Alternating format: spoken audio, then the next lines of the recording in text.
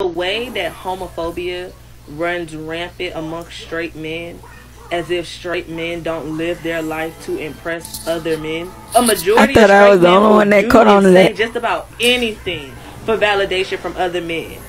But yet you have a problem with a man dating another man. Baby, at least that motherfucker got a title. You doing the shit you do for free.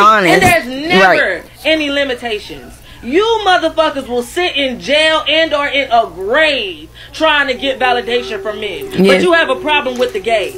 I don't understand how the fuck that makes sense to y'all.